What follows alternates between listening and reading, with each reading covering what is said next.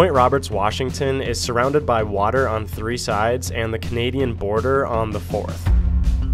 This distinctive geography is a huge part of its unique identity, but when the pandemic closed the US border, the roughly 1,000 residents in town were stuck. You have got everything that an island has, but no boat. Like a castle with a moat and its drawbridge up, the Point has been called the safest place in the world from coronavirus. A blessing and a curse. Point Roberts, Washington had zero cases of COVID-19. Even so, some would rather remove the border entirely by selling Point Roberts to Canada. Do you support discussions between the United States and Canada regarding the purchase of Point Roberts by the Government of Canada? Also, please subscribe to our channel, Off the Cuff. Though commonly misunderstood and disagreed upon by visitors and locals alike, Point Roberts is a pen exclave, which can only be accessed through the Canadian border from the mainland. This makes getting there extremely difficult during times when the border is closed. As President Trump is closing the border with Canada. In fact, for us, it was a complicated journey. Heading to Washington.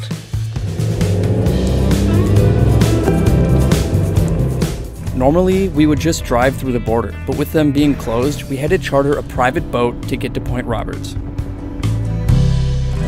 That was kind of a lot of work to find our way here. We then met up with Tom and his wife Desiree, who took us to our Airbnb. But getting here wouldn't have been possible without Auntie Pam, who actually sent us a suggestion that we visit Point Roberts in the first place. Hi, I'm Chris. Point Roberts feels isolated, but in reality, it's only a 25-minute drive from Vancouver. Often, the border checkpoints clear thousands of visitors a day. This is the rumor that's gone around for years, is that we have had up to 85 people here in witness protection. Oh. And all you ever did was go to Marketplace and go to the gas station. Yeah. People would have no idea who you were. Huh. While Chris continued his conversation with Auntie Pam, I took to the border to see what the hype was. At that truck, that's the Canadian border. That's how close we are. In fact, this road, Roosevelt Way, is the border, so I decided to walk the full length of it.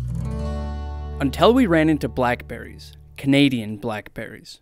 Undoubtedly, the roots are in Canada, and the fruits are overflowing into this American street, and they are pretty good.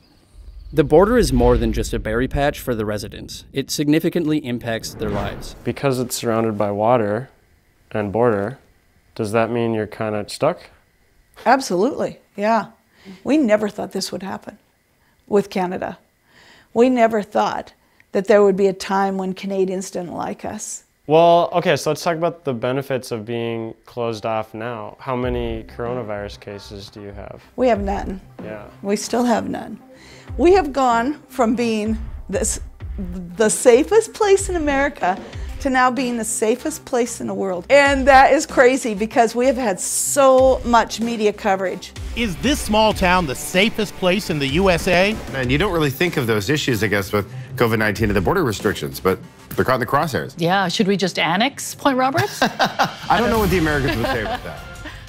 I continued to walk the border until I ran into a real Canadian in Canada. Would you have a quick conversation with us over the border here? This where we are, you too, is called the Vista. You ever heard of that? No, what is the Vista? All around the country, they maintain a swath of land 20 feet wide, 10 foot into Canada, 10 foot into the US.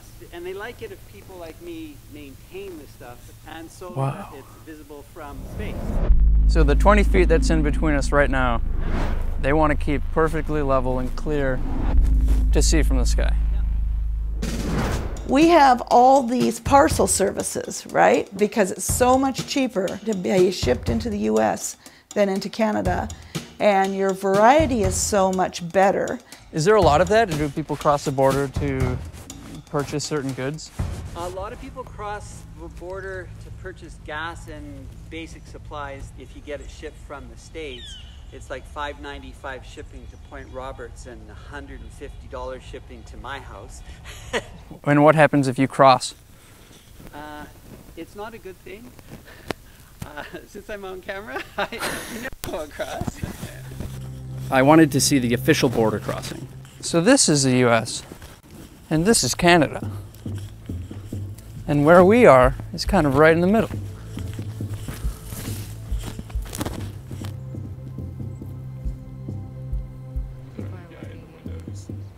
Guys are looking in the window. Okay, we're not being suspicious at all, just staring with the camera. But to get back into America, it looks like we have to go through all that. So are we stuck? While the border has played a significant role in the city's upbringing, no one could have planned for the current scenario. And who better to talk about it than the border guards themselves? While Harris went into the belly of the beast, my conversation with Pam was interrupted by a friend of hers. Hello. This is Bennett. Bennett took me to the far west side of the border where we had our own strange encounter. Yeah, that doesn't surprise me if they're coming up here to meet someone. Hello. Hi. Are you meeting to like say hi to somebody on Canada side? Yeah. Yep. See, that's how it works. No, you can come this way. Because of the recent restrictions at the border, friends and family frequently meet up while remaining in their respective countries. Turns out this neutral zone is more strict than some thought. They don't want anyone on the strip at all. Oh. Yeah, the Canadians are complaining about people coming across onto the strip.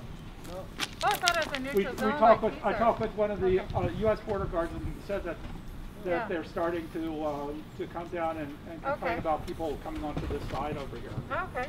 Just to warn you ahead of time. Yeah, that's good to know. Yeah. I don't want to be. I didn't want you to get in. I don't want you to get in trouble. No. If they do go across the border, they can have their privileges taken away from crossing back and forth.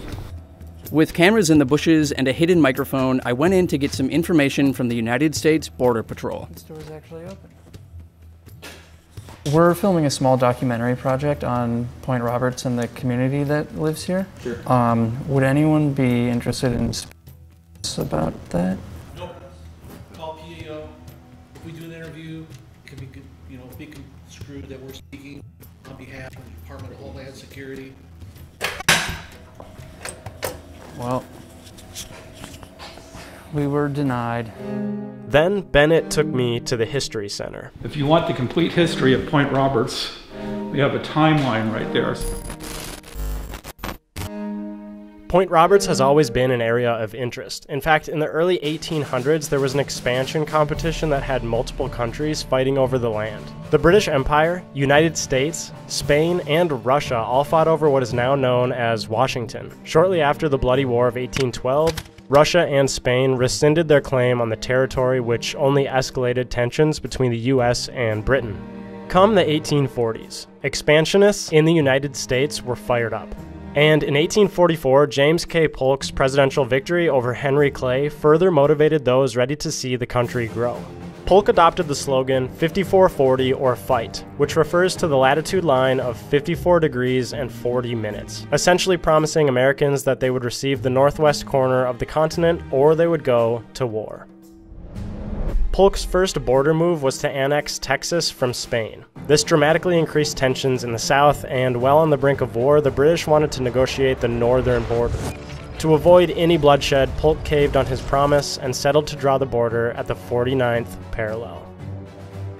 The Oregon Treaty was signed in 1846, and the border was clear, at least on paper.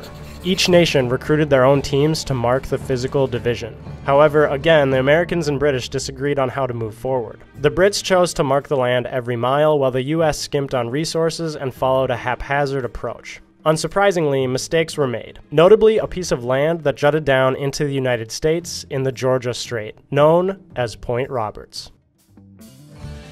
After several renegotiation attempts, the United States has never given up the land, making Point Roberts, well, a confusing place. But with restrictions and social tensions escalating, many in town want change. In fact, while getting lunch with Bennett, we ran into someone who could tell us exactly how damaging the COVID-19 border closure is to the Point Roberts economy. Nowhere else in North America, possibly the world, is facing what Point Roberts is. If you're ill, there's no drugstore, there's no doctors, there's resident doctors, there's no vet for your pets. I mean, go around and take a look, you'll see there's nothing here. So we went for a drive. And aside from the vast green spaces and low traffic roads, we found an alarming number of for sale signs. Many of these were posted by Hugh Wilson. And how has the city changed since the border has been closed? We call it the Canadian-less summer. And kind of lonely. Yeah. Every summer, thousands of Canadians flock to Point Roberts. And not just the ones with wings. Canadian tourists are the beating heart of the economy. In fact, 75% of the homes in Point Roberts are Canadian-owned vacation properties, which now stand empty. And then Hugh said something surprising. I've had people say, we'll get rich off that. Yeah. I mean, you would, wouldn't you? We would. Get rich off what? Good evening, members of council. Do you support formal discussions between the United States and Canada regarding the purchase of Point Roberts by the Government of Canada? Thank you. So yeah, John Lesau, a former resident of Point Roberts, is proposing to sell the area to Canada. So Chris met him at the border, kind of. Why did you feel that it was necessary to do this, like you specifically? I don't know. I guess because there's only a few people that could probably pull it off, and I'm one of them. Does that sound egotistical? Because it's true. So I'm sitting on the border of US and Canada. Essentially what you propose is to get rid of this border, correct? Well, that's one thing. I mean, it wasn't to get rid of the border so much as it was to put it to the vote of the people. But that would certainly involve, eliminating the border. Those 5 square miles would be added to the lower part of the Tsawwassen Peninsula and be part of Canada. It's something that people should at least have an opportunity to talk about. So could you list off the potential benefits if this were to become Canadian? Well, first of all, you'd have access to schools and medical care, which you do not have now. Currently, in order to access hospitals and other essential services, residents have to travel into Canada to the mainland US and then back. Bearing the full brunt of this inconvenience are children, who must cross the border 4 times every day to go to school.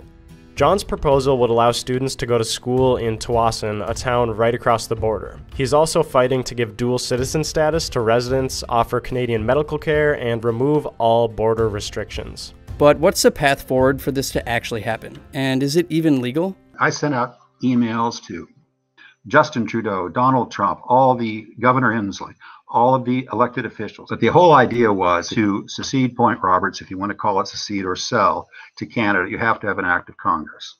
Some of the local elected officials have said, well, if that's what the people want, I'm not going to stand in the way of it. While the problems in Point Roberts are clear and now exaggerated with the border closure, many in town disagree with John. Personally, I'm totally against it. It's a legal nightmare, absolute legal nightmare. I think it's very disrespectful to the community as a whole. Most of the community, the full-time people like myself, are against it. If you look at a map, an aerial map, and you see the Tsawwassen and then you see Point Roberts, you can really see the line, and one side is green and the other side is all developed. You'll see right across the border, every house there is probably $2 million, right? It's very, very expensive. If Canada bought this, all of our real estate would be like tremendously valuable, which is woohoo! You know, on one hand I think, oh, I could sell my house for a couple million. I could buy a little condo on the mainland and a villa in Tuscany. But you lose this I've been city. here for 30 years. Yeah, it's my hometown. Yeah. And you would lose your hometown. But when you take away the border, you also are effectively eliminating the small town charm that Point Roberts has right now. Yeah, but it's not. I mean, what do you consider charm? It's great to be able to live in Point Roberts if you have a life outside of Point Roberts. The prospect of selling Point Roberts caught the mainstream media and caused a bit of a whirlwind in town. So why, just a few days later, did Pat Grubb, the editor and the publisher of the All Point Bulletin, print... So we talked with Pat Grubb, the editor and owner of the All Points Bulletin. The media craze, how did that affect the city? I mean, some of the reasons why he gave, they make sense, but there's so many diehard Americans here, they're just not going to want to see this place turn into another country. Right, it doesn't seem like a very American thing to let this go. Yeah. I always liken living in Point Roberts like being in a dream. Why do I go through the border 4 times a day to go to work? Why do I have to like leave the point in order to go to a pharmacy? When you're in a dream, it all makes sense. There's a dream logic, but then you wake up and you go, well, that was strange. Yeah, that is interesting. I mean, that's why we're here. Like, Yeah. it is a unique, strange thing. Yeah. What a border does to a city when it's isolated. Yeah, yeah. Well, especially now. The unique land and city have given rise to an equally unique community. I always look at this place as being, it's geographically Canadian, politically American, and culturally both. 75% of our properties here are owned by foreigners. It's America, Canada. It's America, Canada. It's America, Canada. This community, when we get together for fireworks and things, we sing "Oh Canada" first, and then the Star Spangled Banner. I mean, half the population here is dual, Canadian and U.S. You were a strange little fishbowl that way. Tom and Desiree, who we were staying with in town, invited us to dinner, so we decided to try and thank them with a homemade dessert. We're going to make a blackberry cobbler for Tom and Desiree. There's some. We're up here in Canadian airspace.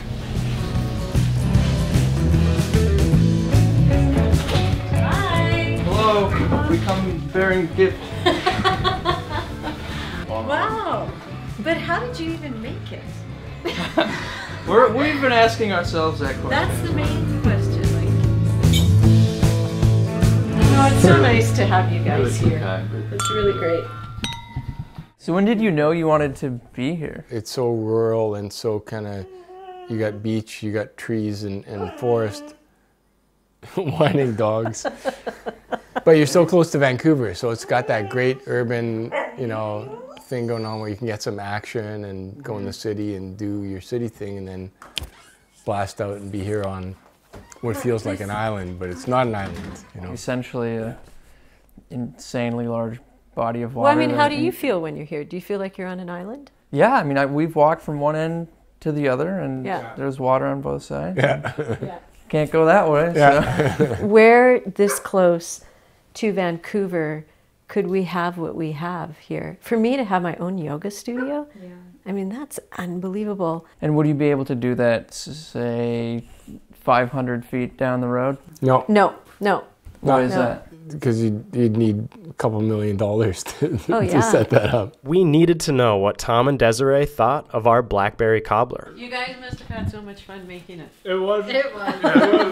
You must have had fun making it. I don't think people say that at like a Michelin star restaurant. You must have had a great time making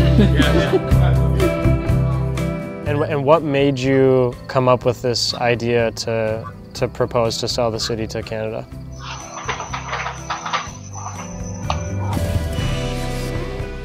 Just like you have the same kind of drive that brought you from Minnesota to Seattle, but you're doing it because you love what you're doing. I see some of your work; it's part of your passion, and why not? I mean, half the property down there is owned by Canadians anyway.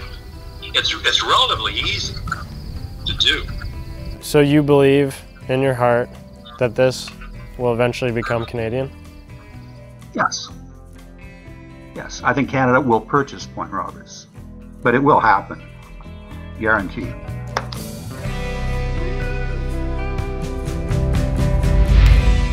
While the future of Point Roberts is hinged on a few factors, if the border opens up, if the selling process continues, and how safe the city remains from COVID, one thing is for sure: the people in this quaint little town aren't going anywhere.